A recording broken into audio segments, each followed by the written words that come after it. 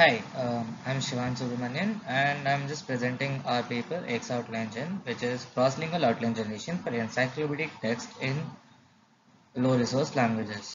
So the main motivation behind this paper and basically cross-lingual generation in general is that a lack of existing internet content in your low resource languages. So this is a graph which is made from Wikipedia articles in these low resource languages: Bengali, Hindi, Malayalam, Marathi, Oriya, Punjabi, Tamil and English, which is a high resource here.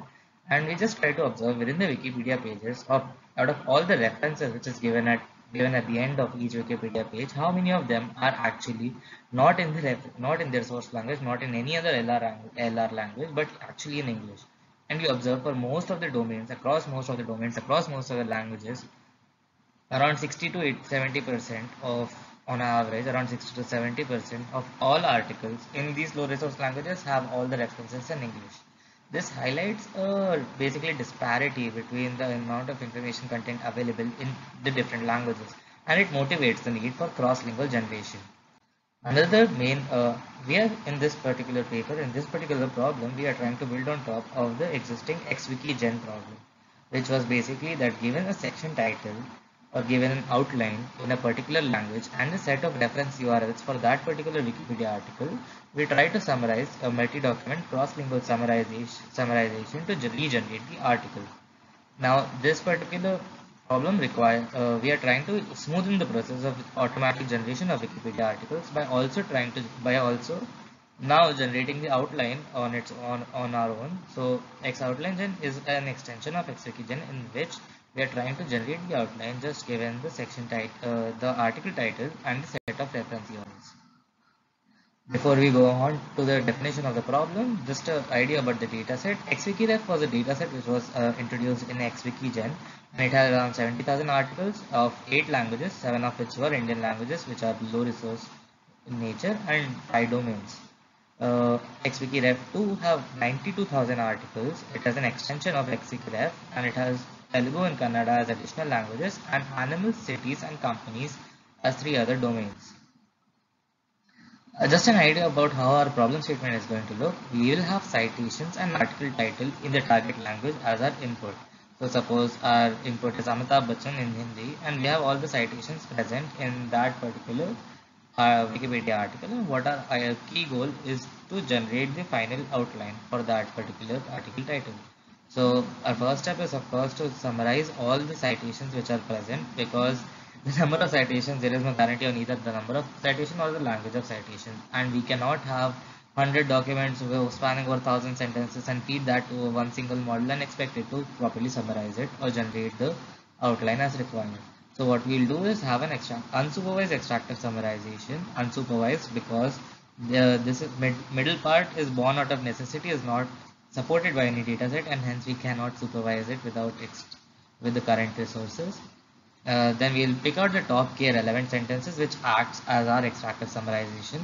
Then we pass it through an abstractive summarization model which will have rewards which help in reinforcing and nudging the model in the correct direction, and that will give us finally the generated article outline. For the extractive stage, we use a HippoRank model. HippoRank is an extractive unsupervised neural unsupervised extractive summarizer, and what it does is it creates a hierarchical graph, a sentence which has sentence level nodes and section level nodes. For the sentence level nodes, it computes it by getting a normal encoder representation, and for the section level nodes, it takes the mean pooling of the sentence level representation to get the section level representation. It has the connection between these particular nodes are based on two things: similarity computation and asymmetrical edge weighting. The similarity computation is done by a cosine similarity, and for asymmetrical edge weighting, before that, this is just a small part, that there are two small important part is that there are two different types of edges that we are defining. One is intrasectional, which means within the section each sentence is connected to every other sentence, and one is intersectional, that a sentence is also connected to the section, and only one sentence is connected to all the other sections for the computational cost purposes. Now, asymmetrical edge weighting essentially tells you that the weight of edge from sentence 1 to node 1 to node 2 is not equal to the weight of edge from node 2 to node 1. This is done because of the boundary function which is defined, which is based on the heuristic that a sentence is close to the boundary of sections are deemed to be more important.